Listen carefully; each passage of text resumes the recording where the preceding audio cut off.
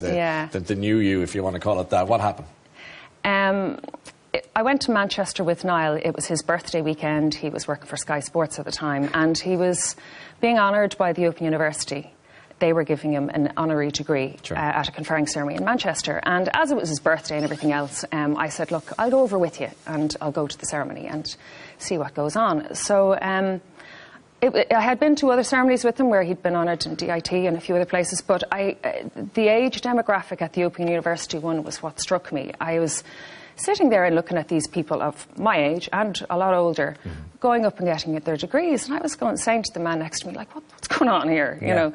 And he went, guys? What's the story? They're all like old, you know, it's not full of kids like a normal ceremony. And he said, well, they're all mature students. Well, most of them are mature students. Some of them are on their second, third. There was a woman of 80 going across the stage getting her third or fourth degree. So I just was sitting there, and it was quite an emotional ceremony. I was going like, looking down at all these people going, wow, like, are all of these people so much brighter than me? Like, why have I never done this? I wasn't aware that you could. Yeah. I just always just wrote myself off, went, no junior cert, no leaving cert, forget it. Never Education is not an option, you know? So, you had an epiphany. I did. Sorts, didn't you? I mean, you must have looked at it and said, well, if they can do it, is that what it was? So what, you investigated it a bit, did you? Yeah, it wasn't instant. So we came home after that weekend, and Ash had started university, and she'd just moved up to Dublin, and I was heartbroken that she was leaving home. Yes. And I was I had just turned 40, and those kind of three things came together, and it was more her moving out, and I just thought, you just need to get a life. You know, you're not going to be a mum anymore.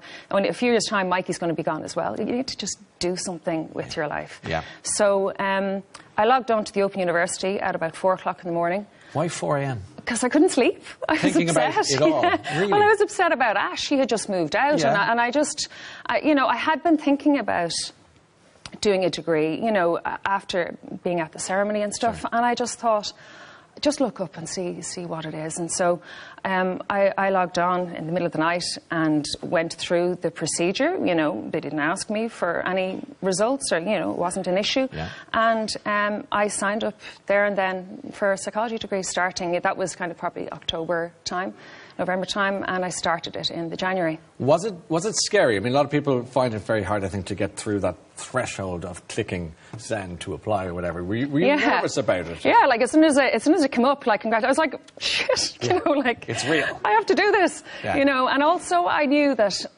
if I started it, I couldn't drop out. Yeah. You know, I just thought, I can't give that example to the kids. I can't just kind of start a degree and then, you know, it's not for me. You know, I knew once I started I'd have to see it through. And I told nobody for a long time because I was really scared that I wouldn't be able for it. You know, like, having not written an essay badly since I was about 14, I thought, am I going to be able to do this? But the Open University were fantastic because you start at baby steps, like a level 1, and they teach you how to write an essay, they teach you how to reference, you know, they give you a lot of hand-holding throughout. So it's not, they don't expect you to shoot the lights out. I'm intrigued by the idea of you keeping it secret, that you're kind of smuggling your studies. Well, not from family, they all knew I was doing it, but it's kind of selective ones, you know, because I was just afraid that I wouldn't stick it. Yeah. But you did.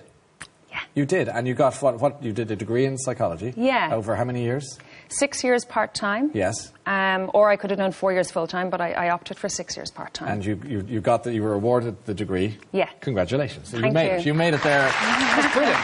You climbed the mountain. Yeah. That's wonderful. Yeah. And there we are. There we are. Yeah.